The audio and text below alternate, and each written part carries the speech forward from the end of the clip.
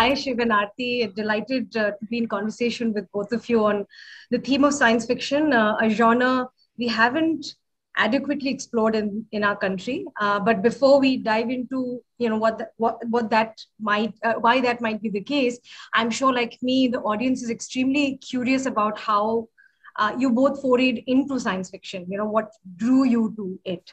So, Shiv, perhaps you can go first and take us through your journey so far from Lucknow to Seattle, from being a radio jockey to writing your first dystopian cyberpunk novel, Dome Child, and being also nominated for Hugo and Nebula Awards, which are the most prestigious awards in science fiction writing. So, how did this journey in science fiction come about, Shiv? Oh, that's quite the question. Okay, short version, I just never really stopped. Like when you're a kid, you read lots of stories about magic and science fiction, and we have no problem giving those kind of stories to kids. And at some age, it's like you're an adult, stop reading these things. And I never really got that message. So it just continued. And then like I was doing my day job, I was working in radio and stuff. And on the side, I was writing a story because of a couple of things that were interested me. I was like particularly interested in like the rights of robots at that time in terms of like society and so on and so forth. And I wrote a short story which turned into a book, which I didn't know what to do with. So I sent into a website and the website was Penguin. They bought it. So long story short, yeah, lots of luck, lots of whatever. I just never stopped doing what I enjoyed, basically. That sounds great, Shiv. And Arti, we're meeting for the first time, so it's lovely to meet you. You were a computer scientist. You were a computer science student at IIT Kanpur, and then you went to Microsoft in Seattle. So there's a Seattle connection there. And then to studying film direction and making your first science fiction feature film, Cargo, which Shruti mentioned, which is really interesting and unusual offering coming from Bollywood. About an immigration office in space for dead people. So please tell us about this really fascinating and unconventional journey of yours. I think, it all probably the roots of it are in the childhood. I was always very excited. I mean, I had a lot of love for Indian mythology and fantasy stories. A lot. So I guess, and I used to participate in a lot of story writing competitions as a kid. So, it's something that always stayed with me, but because I had a middle class Nagpur upbringing, so where you are like, you have to do studies and stuff. And then because I was sort of good in studies, it was obvious that I wouldn't be pursuing anything around art, but I would be pursuing things around science. And that's how I went to IITs and I did my, so I studied computer science engineering programming. But I guess I always had that in me. I've always had that sense of expression about that being a storyteller. And even though everything was fantastic at Microsoft and it was a great job and like everything was amazing, but I felt a sense of that, like, that I'm not, I felt that like, I could pour my soul in my work, but and at least the programming aspect of it was not really demanding my soul as much. So it's super creative and I actually quite enjoyed programming per se. Right. And I gifted myself a video camera at that point, and that's when I started shooting stuff from there. And I just discovered this medium of expression that was amazing. Like, and I could really feel that that's a new language, and that's such a beautiful language, and why not learn that better? So I just decided to go to a film school, and there all my windows in my brain opened, because that was the first time I was exposed to, so much art and philosophy and everything, composition, music, everythting. So it kind of changed my, and there was no looking back after that. So yeah. It's amazing. That's really encouraging. It, a lot of students who study science kind of get stuck there thinking that that's the career they'll have to play. Yeah. But, hearing stories like yours would hopefully encourage others to also take slightly more unconventional and riskier paths. So thank you both, first of all, for sharing your journey. I'm sure that, even though it was very brief, I'm sure the journey has been long and with a lot of and bumpy. So I would admit that I really don't know much about science fiction. I think I read I just read a lot of science fiction books as fiction. And so I was also kind of, to prepare for this interview, I was reading a lot about, what is science fiction, maybe kind of doing a little bit of academic type of research on that. So there's a lot of confusion about what is science fiction and how is it different from fantasy and other related genres. Where and how do we draw the line between these genres, and do we even have to draw this line in the first place? So in fact, I came across some 40 odd definitions of science fiction on Wikipedia alone. For example, Arthur C. Clarke said as one of the definitions he gave was, science fiction is something that could happen, but you usually wouldn't want it to. Fantasy is something that couldn't happen, though you often only wish that it could. And Isaac Asimov defined science fiction as that branch of literature which deals with the reaction of human beings to changes in science and technology. And there were, of course, 30, 40 odd other definitions. Also, while Star Wars films and Star Trek TV series take place in the exact same setting, Star Wars is classified as science fantasy, and Star Trek as science fiction. Anyway, I'm not going to ask you to define science fiction. I mean, I was really confused at the end of it. So, but I think what I would like to understand from you is how you frame this genre, and how do you make sense of it and subsequently express this through your art? And if possible, if this doesn't seem like an unreasonable question, also share what, according to you, definitely doesn't qualify as science fiction. You want me to go first? Any of you. Yeah, so essentially for me, I see my stories of science fiction in general as thought experiments. And one way of really demarcating sci-fi fantasy, though I feel the lines are really blurred, and, in a way, I also feel that in science fiction, you try to extrapolate, whatever there is, not just your technology, but also the cultural constructs and everything. And you try to, extrapolate, and, you try to come up with some story.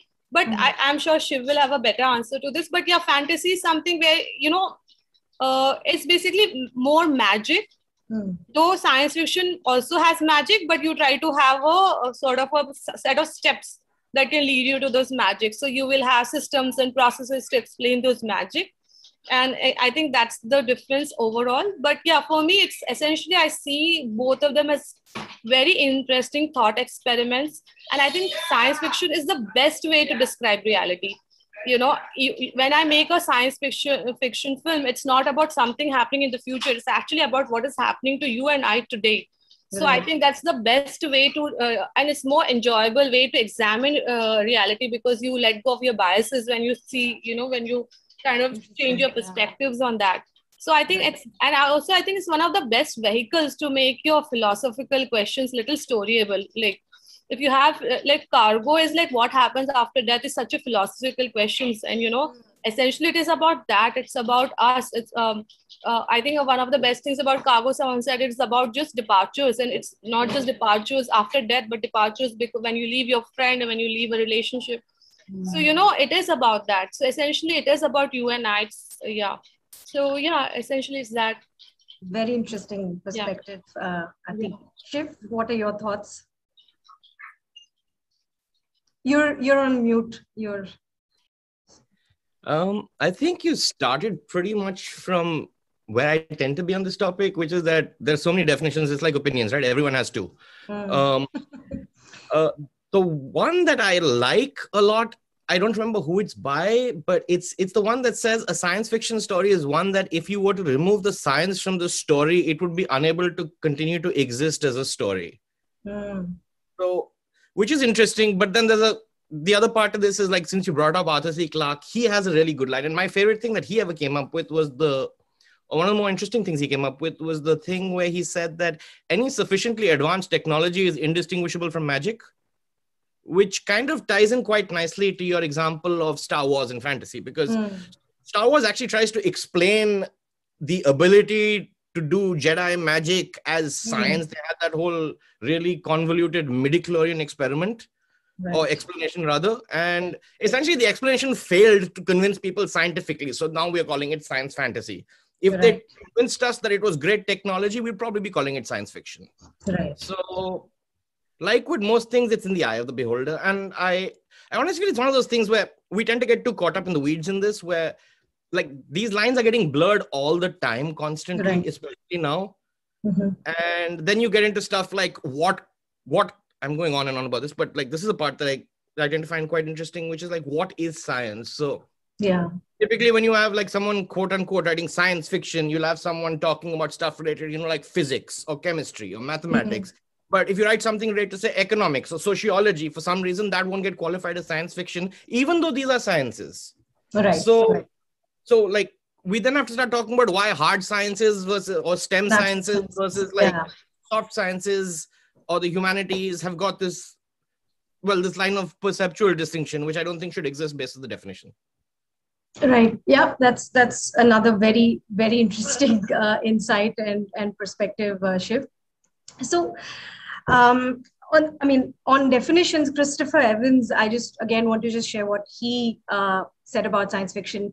He said science fiction is a literature of what if. What if we could travel in time? What if we were living on another planet? What if he made contact with alien races and so on? So the starting point is that the writer supposes things are different from how we know them to be.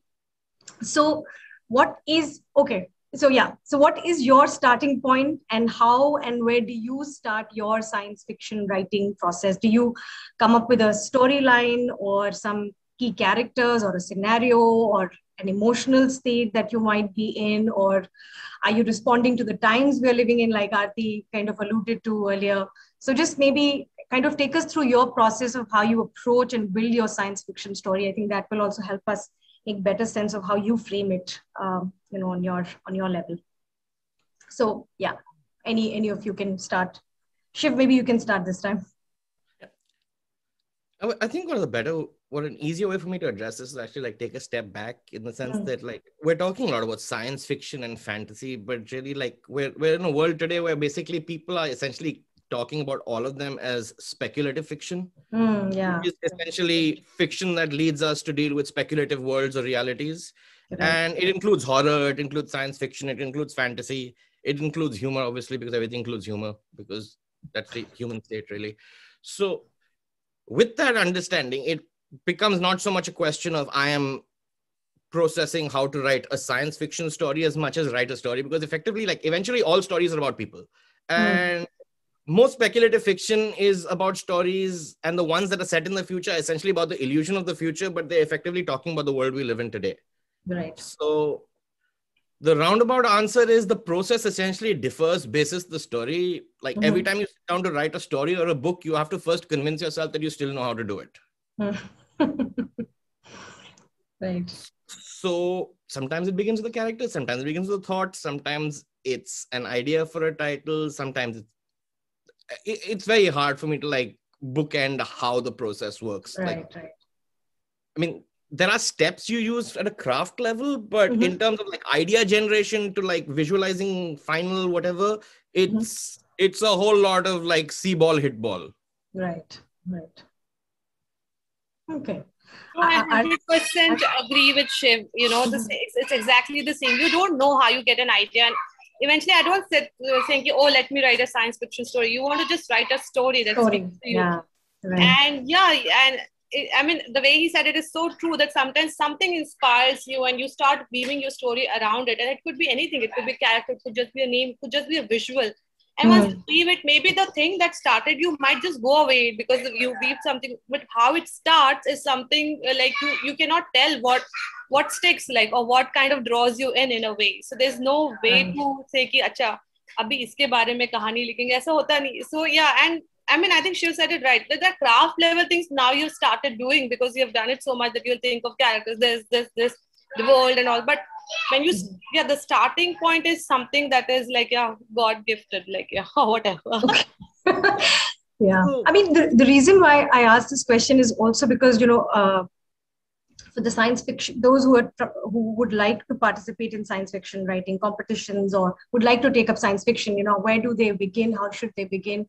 Where should the inspiration come from? And I agree that, it can come from different places at different times for different people. But yes, more on a craft level, how do you approach science fiction? It might help. Like, this is a weird gap to talk about, really, like the gap between like what an idea is and what it becomes in your brain and what it finally becomes once you worked on it. Mm-hmm.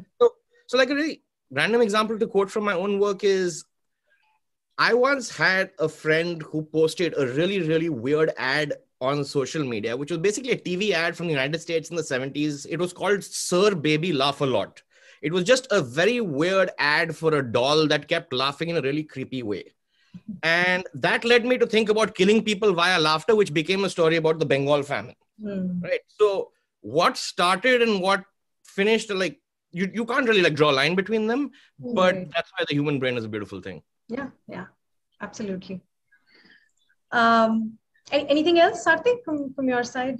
No. Exactly what Shiv said is so true. Like it's just, and by the time you think of an idea and by the time you finish your story is usually year or more than a year. So it's like there's so much happens in that. So you can't tell, like, yeah.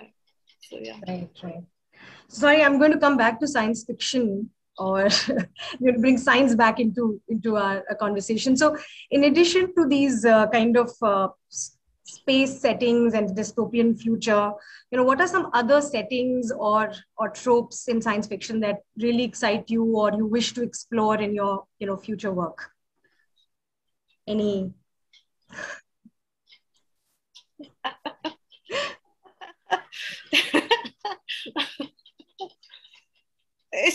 Unfair question. Asking a dentist to talk about teeth. Yeah. I would let Shiva answer that question first, and then settings. Well, a lot of settings. I mean, in the sense that I'm going to assume you mean the question to be essentially futuristic settings, or any setting, any setting in science fiction. Of course, the two that I mentioned, the dystopian future setting and the space, being in this out there in the space. These are settings that have been used quite often in literature and film. So what other than this, probably excites you or you find interesting and want to explore? Honestly, it's hard to come up with a setting that hasn't been used a lot, because basically, to quote Arthur Conan Doyle, like, there's nothing new under the sun. It has all been done before. We just dress it up in new clothes every time. So what interests me is people, basically. So like all my stories are about people, and it's my belief that all good stories are about people. So I mean, you could set it in space, you could set it on the moon, you could set it, like, a lot of my stories are just set in human society, like here. So the story I'm currently working on is set in Delhi, in West Delhi, in fact. Okay. And there's a whole bunch of like speculative fiction in there, and it's not actually science fiction. It's more to do with like Indian urban legends and stuff like that. Right. But it's that kind of setting. Then another piece I'm working on is science fiction, but it's set in Lucknow, which is my hometown. So like form follows function, really, I feel. So when it comes to like writing stuff, so basically the setting itself is not necessarily always what will drive you as a creator to like get into the space. Like the setting sometimes becomes a function of the other idea that you wanted to explore, or the thought that you wanted to explore. So as someone once told me, in this business, all rules are decided on a case-to-case basis. Fair enough. Yeah. Arati, your thoughts? Or it's exactly that we never think of, let's set a story like that. That's not the approach I would like have in general. Like, you always start with character and what is the dilemma of the character, and you come up with a what if situation around that dilemma around that. But you really don't say, "Chal, aaj time travel pe story banayenge." You never start like that.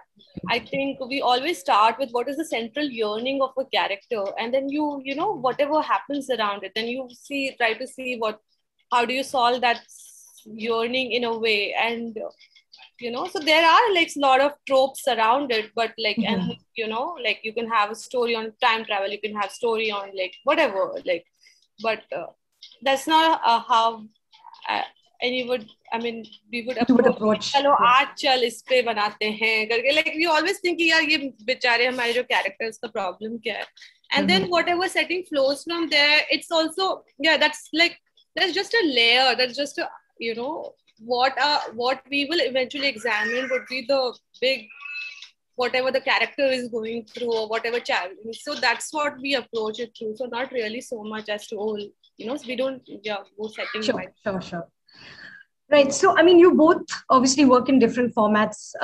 Shiv, you're a writer. Arati, you are a filmmaker and a screenplay writer. So how easy or difficult is it to take words on the page to creating these moving images that we see on the screen? And I guess the added layer or a really large layer of challenge is that many of the characters and settings in science fiction are imaginary. Possibly imaginary. So how do you bring that imagination to life so that it does justice to, you know, what the writer has originally imagined? So what are some key challenges in bridging these two formats of adapting, say, you know, book to a film?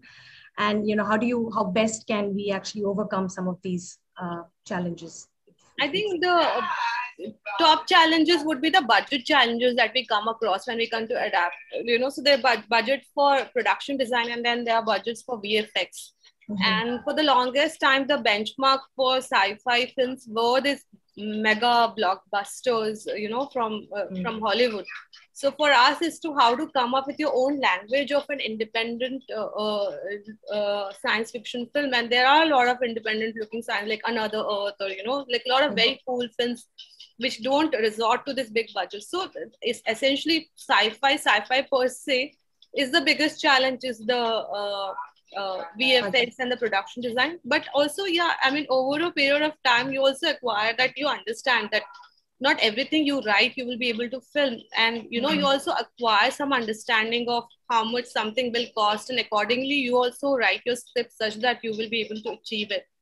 But essentially it is the action, the production design, and VFX that has always, these three legs are much tougher. And also I think it's also, you know, in science fiction, when you for example, if you decide something about the world, then you cannot crack, that world cannot have cracks. So you have to choose your locations accordingly. So everything has to be given. If you see all science fiction, there'll be a common language throughout. So, you know, those things. So that way it almost becomes like, you know, how the amount of efforts that goes into a period piece is the amount of efforts that will go into science fiction film, because you're rethinking every prop, you're rethinking everything.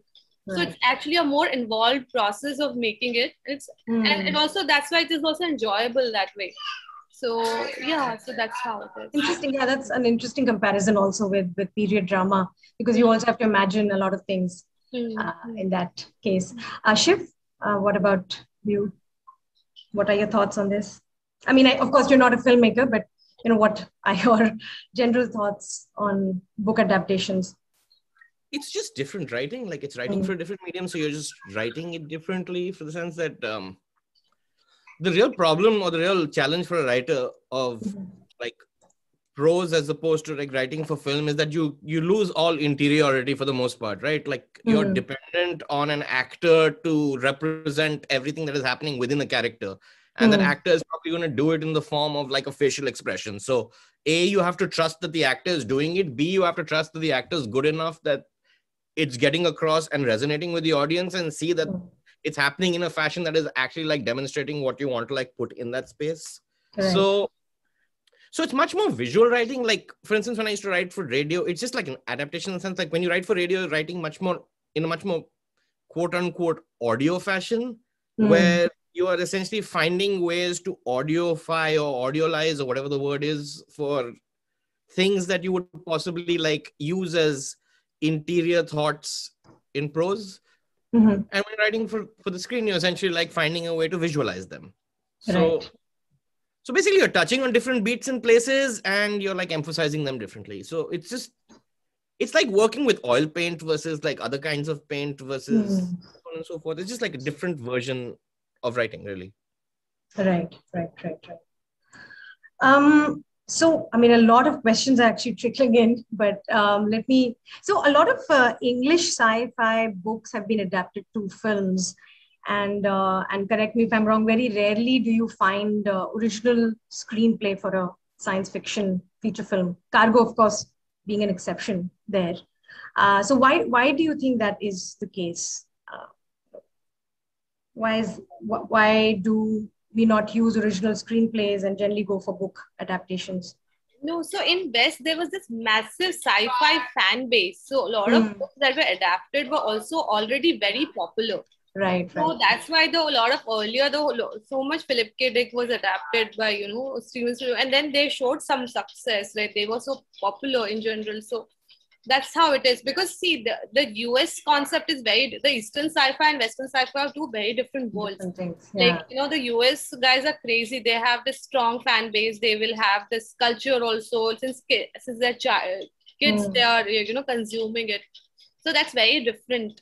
But also now, I guess, of late, a lot of independent writing is also happening because there's like this content explosion that's happening.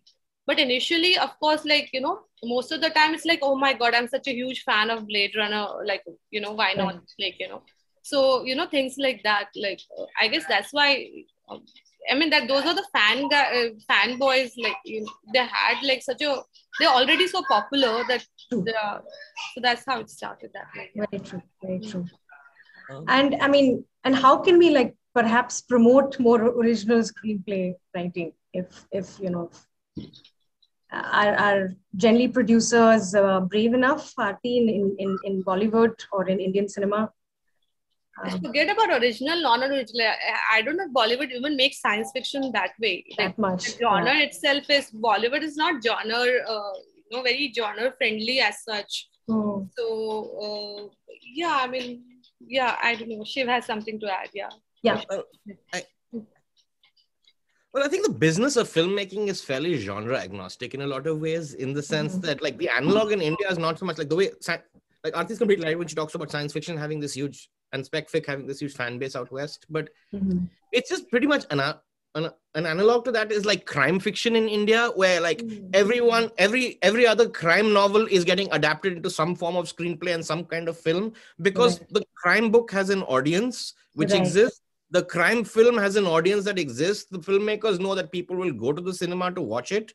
They will tune into Netflix. So at the end of the day, producers are in the business of filmmaking because they love making money through films, as opposed to they love making films at the cost of their own money. Right. And so at the end of the day, it's a business decision. So like, if as an audience you want more science fiction, the best way to do is to like show the producers and the people who are putting down and signing the checks that, hey, you will show up for the movie. Right. Yeah. So, science fiction and literature and cinema that we know today is largely a Western genre. Of course, it is evolving in the country, and there's something called Indian science fiction that's coming to the fore. And Arati, of course, your film Cargo has elements of science fiction and also elements of Indian magical folk tales and mythology. And but I'm not sure if, like, Arati, you said that fiction is still not as popular in our country as other genres are. So what are some barriers to making science fiction more accessible and more popular in India so that it catches the imagination of a much larger section of society in our country? Because only, like Shiv was saying, only when it becomes more lucrative genre will the publishers and film production houses will back it. And I guess on similar lines, it would also be useful to know what are some critical challenges or barriers for pursuing science fiction work in our country that you may have encountered in your respective fields of work. And if these challenges somewhere also kind of feed into the barriers of making science fiction more accessible or popular, rather. Yeah, no, the typical barrier is, in a way, when you want to do science fiction in India, you will be sort of the challenges you will face would be the challenge any pioneer would face, because you are trying to do something that nobody has done before. So, and that's true for any field, that if you're trying to do something that's not mainstream, you will have to fight through a lot of things. Like for something like Interstellar to exist, 2001 Space Odyssey existed like 60 years back, like, and they have like, that's why that science fiction is like, it's part of their DNA. What you would be trying to do would be starting from like making the first science fiction film or the second science fiction film. So the barriers of early entrance or anybody who starts something new will always have those kind of barriers.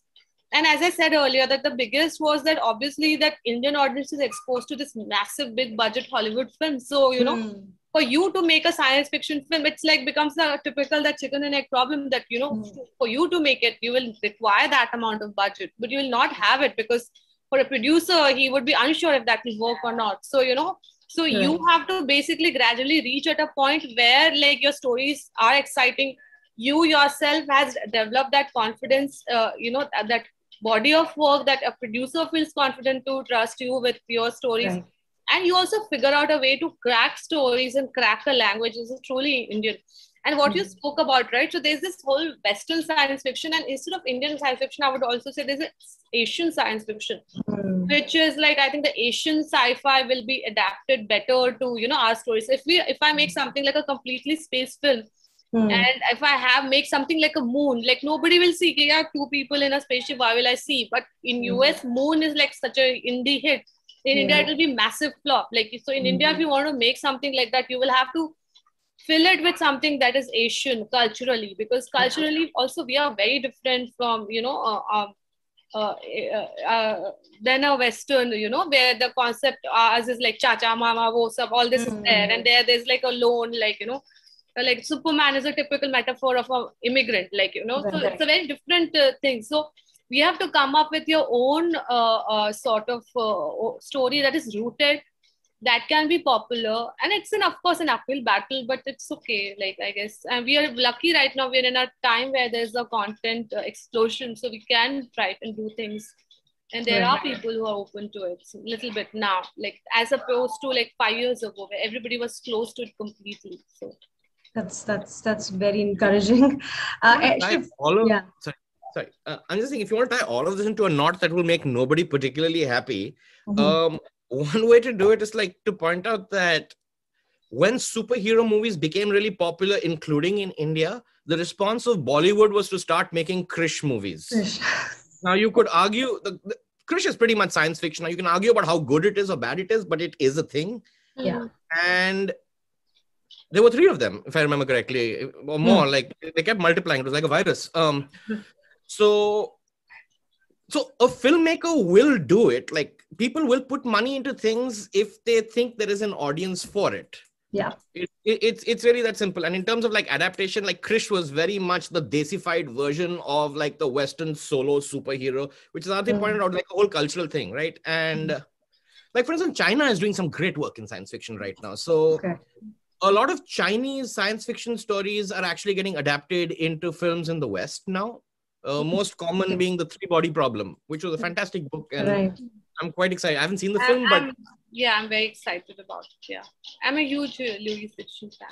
Which kind of like relates to your first question in a way. So Chinese science fiction is a huge thing because it is the one way in which a writer who is a dissident within China can criticize the Chinese government. Because now you're talking about a world which is not China and does not exist and not your government. Right. But it is.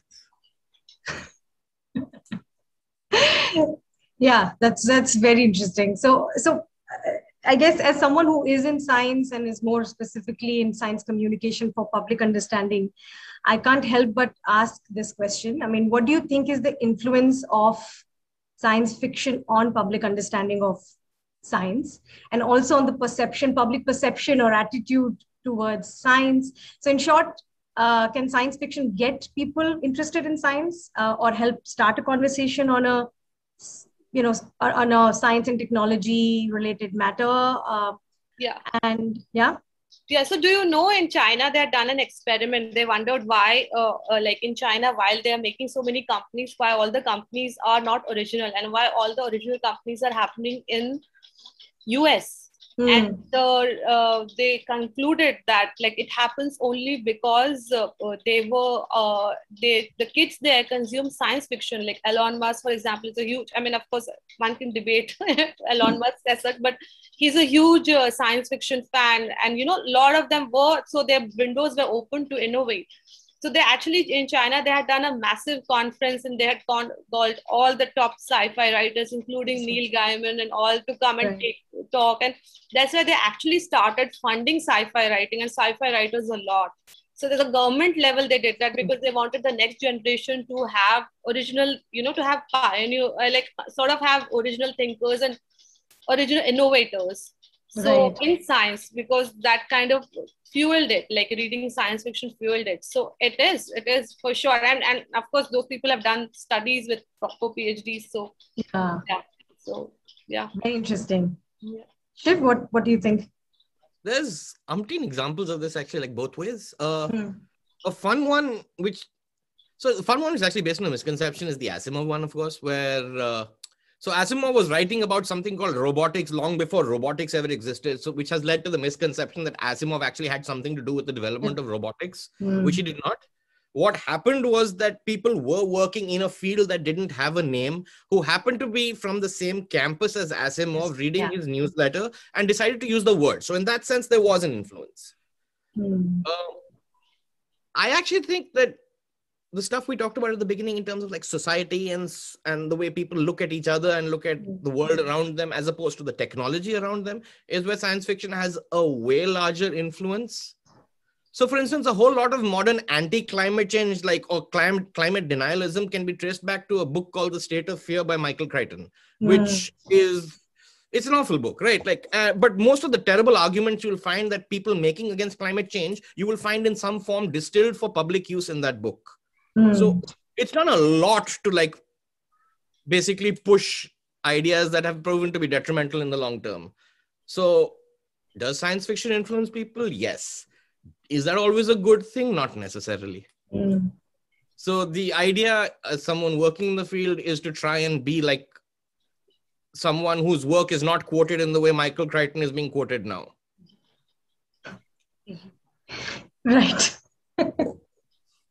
So there are a lot of questions in the Q&A box. I'm just going to read them out. So there's a question for you, Arati. Science fiction is like extrapolation of the present in terms of tech and cultural things, more so like our future world or even the reality. How common are sci-fi movies about past?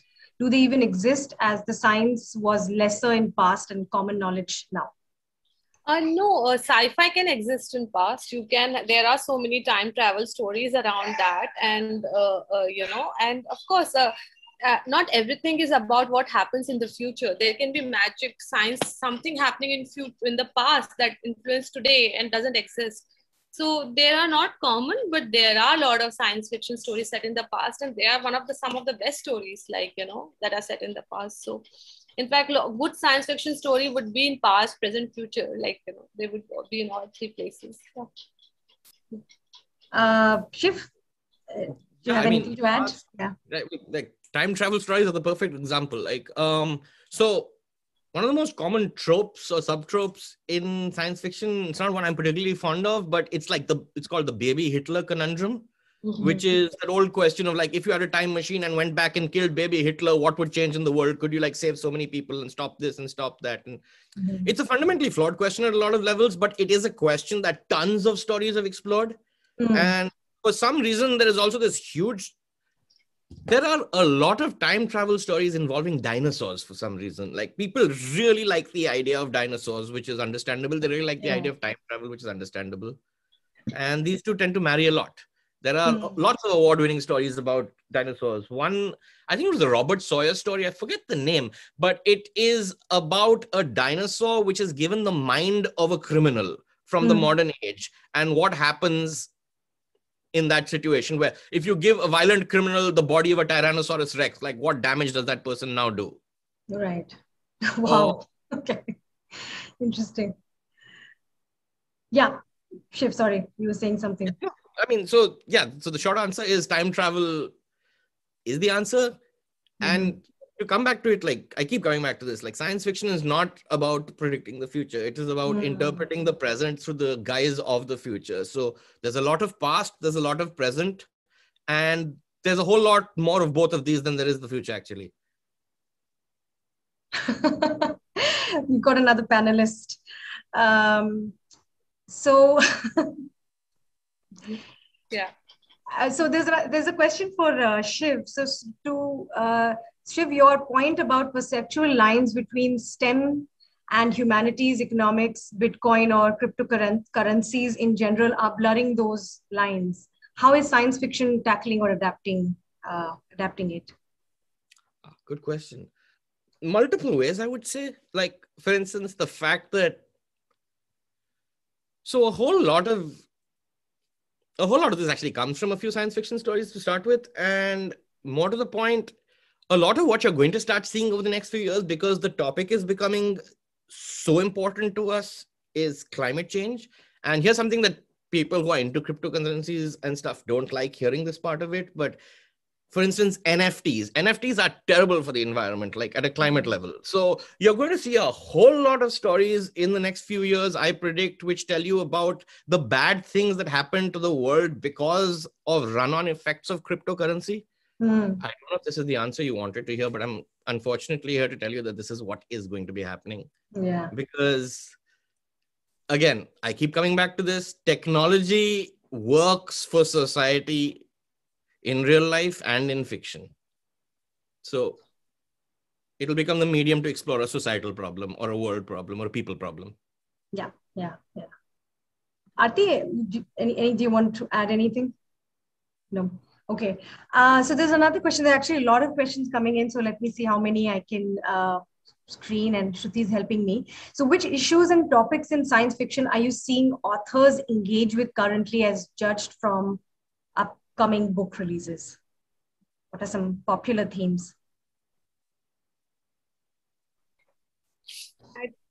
I don't know. For me, as what Shiv said, was more than themes. I'm really very excited to consume a lot of Asian science fiction, because I'm very keen on seeing this, because science fiction as such had been dominated by Western voices. I think for me, what is exciting is the new stories, because they are going beyond the existing tropes or themes, and they are so layered, and it is also so emotional and so character driven. So I'm very excited about all the Asian sci-fi as such. But I'm sure like Shiv could also speak about more, like, as what is more happening. Yeah. So yeah. I'm sorry, Sarah, you actually cut out when you were asking the question, so I didn't catch all of it. So the question is, which issues and topics in science fiction are you seeing authors engage with currently as judged from upcoming book releases? So I'm not particularly qualified to speak of upcoming book releases per se, because I'm not a publisher or an agent or anything of that sort. So there's a limit to how much I can talk about in terms of like what people have shared with me, like at a personal level, but like, essentially the societal issues that you see around you are the issues. Like, writers are people. They like essentially see the same things you do. They're just like, their job is kind of like tell stories about it. So like I said, climate change is something that a lot of you see. Something else you see a lot of is like explorations of like the justice system, criminal justice system, stuff like police brutality, stuff like, racism, the gap between the talk of wanting diversity and the actual action of having diversity on the ground, the gaps between the haves and the have-nots in our world, like inequalities. So in some ways, the same things we've been talking about for a really long time, because we managed to find ways to not change these things, even though we keep pointing them out in different ways for hundreds of years. So as Conan Doyle said, there is nothing new under the sun. It has all been done before. We're dressing it in new clothes. Right. So there's a question about what is the relationship between proper science with science fiction? So there are movies like Martian, and there are also superhero movies like Avengers. But Martian makes you think that this is plausible. What is happening in the movie is plausible. Whereas these Avengers movie obviously seem fantasies. So I guess maybe how science is used or depicted and how plausible is the science that is shown in the films. The So origins, it's also, sorry, Shiv, you can answer this. No. This is I would like to hear what you say on this. No. I think the origin itself is very different. The origin of Avengers is of Marvel Comics, which is very different, and origin of Martian is science fiction, which is very different. So Right. it's like apples and oranges, especially Avengers and comparing Martian in a way, because Avengers is a blockbuster. It's a very different altogether, and its roots are very different. Its root Right. is that graphic novel. Its root is nothing related to science fiction. It's more fantasy, this action, this. It's like that's a very different culture, very different fan base also, like in Right. general. So that's there, and maybe the question is more about like how do you see Martian still is like very clearly showing that it is a reality, right? Avengers is you're talking about Hulk, or it's a very different Very fantastical. but yeah, so in a way I think the difference they ask is how close the science is for both. It's like maybe Martian is more research oriented, and they will work harder to get their terms right and this right and the logic right and stuff. In Avengers, they would not really care so much about it, but yeah, essentially it's that. But I think they're very different. I agree. Yeah. Very different type of films. Shiv, you were saying something as well. Yeah. I mean, this is a particularly interesting example, like the two examples that have been cited here. There's a lot to cover, but in quick terms, like Avengers, like is actually a good example in terms of our previous question we were talking about, because superhero comics essentially are a response to policing in society and the concept of vigilantism and can you trust the police to do their job? No, we cannot, which is why superheroes exist. That's and then you have all these questions about how, in a sense, they are a look at rich people policing the rest of society because they have the resources. So let's park that concept, but there's a whole lot there to unpack to start with. When it comes to the Martian, okay, I'm going to take that last. These lines are also blurred in a lot of ways because, all right, so take a book like The Fifth Season, which is ostensibly a fantasy trilogy, and it's a fantastic trilogy. Like the Broken Earth trilogy, like strongly recommend everyone read it. Like it talks about the criminal justice system in very direct ways, actually. It talks about racism. It talks about a whole lot of things. And it does so through rock people.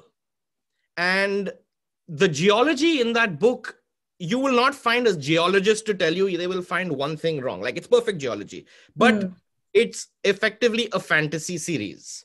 So you don't have to write pure science, quote unquote, science fiction to do good science. Like most good writers will set their fantasy stories somewhere and they will make sure that, like your physical characteristics, etc., scientifically make sense. Like if someone has like a fictional place with two moons, they will, if they're doing a good job, like affect the tides and so on and so forth. And all that stuff. To come back to the Martian now, which is a very interesting thing, because like what exactly is plausible? Like the science may be plausible, but to flip the question, I ask you, based on everything you have seen of the world, do you find it plausible that a person would be lost in space and they would spend millions of dollars to save that life?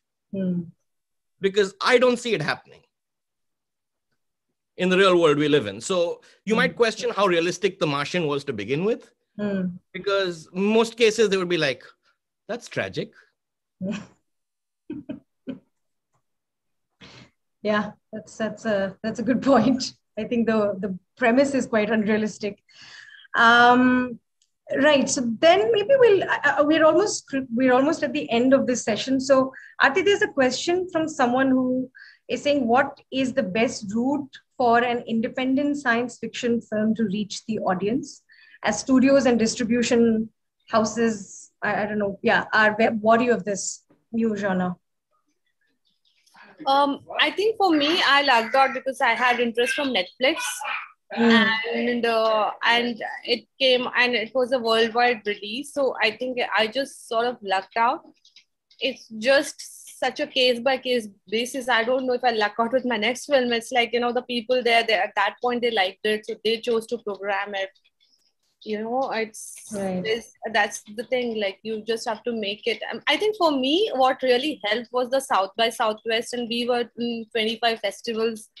Right. And so the fact that there were a lot of this nomination, that nomination, also the fact that also I have my actors Vikrant Masi and Shweta Tripathi are like one of the, at least in the OTT era, Vikrant Masi is the most popular actor out there. Then Mirzapur was also coming from Amazon, so Netflix had a response for the Mirzapur in terms of cargo.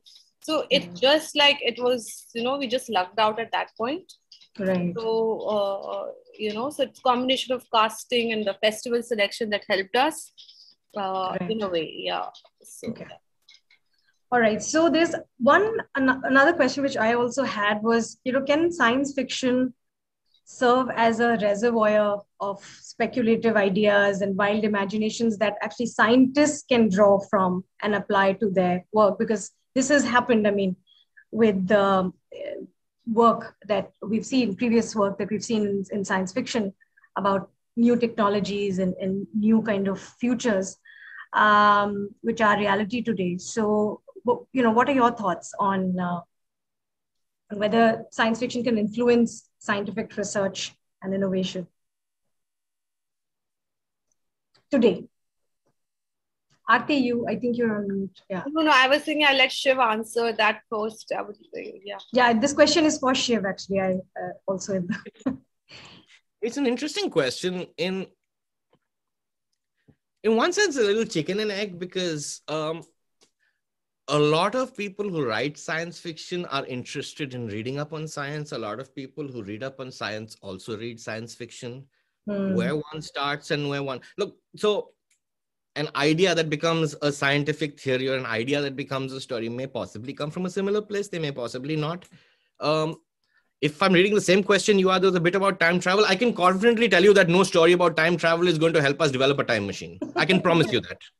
So that's not going to happen.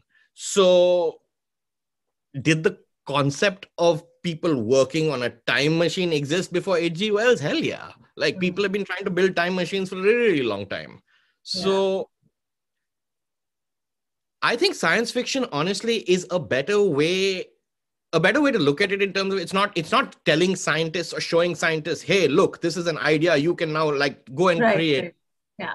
You are more likely to learn what scientists are doing on the cutting edge of science when you read science fiction, because your authors are pulling ideas from research that is happening, or thoughts that are happening, and building stories around them. I think one of the best examples of this is CRISPR, gene editing stuff, and there's some really, really fascinating stuff in there. There's a whole bunch of stories then. It sounds like science fiction, but most of them are basically based on pretty much cutting edge research and study that is happening right now. And I know a whole bunch of people who've learned about it via the medium of stories for the first time. So my short answer would be science fiction can help you learn what is happening in science, probably more accurately than science fiction will help you predict what is going to happen in science. Yeah, that's a great response. Arati, you want to add? I think Shiv had a lovely answer. Like, that's true. As a science fiction person, I do read a lot about science, and I know a lot of people who are passionate about science and are on the edge of it will also do consume a lot of science fiction. So there is a lot of cross-pollination. So yeah, but like, as you said, like nobody will make a time machine because they read a time travel story. I mean, I think she answered it well. Yeah. Great. Put it this way, if you can figure out how to make a time travel, like a time machine, don't waste it on a story, patent that thing and make your money. Yeah, absolutely. So well, Shruti's asked me to request you for some final words to encourage more science fiction writers for the competition that India Science Festival is hosting. So any final words from both of you on, or advice for aspiring science fiction writers, filmmakers? I'm just waiting for Shiv to. I mean, all I'll say is that this is one of the most like unharnessed fields you can like play in, because essentially the entirety of human imagination is your oyster. There is nothing you cannot do when you're working in speculative fiction. You don't have to worry about whether your character can fly and how long it will take him to walk from Mumbai to Delhi in order to have that conversation. You don't have to worry about any of that stuff. You can make it work, and you can work in the realm of ideas. And that's a nice, really, really fun place to be as a creator, where physics are not a limiting factor. It's what science is trying to get us to. So you get to pretend we've got there. And what could be more fun than that?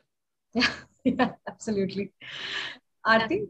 And I mean, since Shiv spoke about the science fiction part of it, I would want to go back to what also he said in the beginning, that when we start, we always start with the character and their story. So while you do that, always think about the character. Don't get too much caught up in I mean, of course, world building is always exciting, but what your character's journey through that world is something that is most exciting for anyone reading your science fiction story. So, yeah. Brilliant. Thank you so much, both of you, for patiently answering all the questions. I really enjoyed hearing your thoughts, and I really look forward to seeing your work and also more work in science fiction, and also to see how this genre evolves over, the next couple of years, a decade in India. And hopefully India Science Festival can play a small role in encouraging more science fiction writing and storytelling in India. So with that, thank you. Thanks a lot, Shiv and Arati, for joining this session. And I hope, the audience had a good time, and see you all at the festival in January, and stay tuned.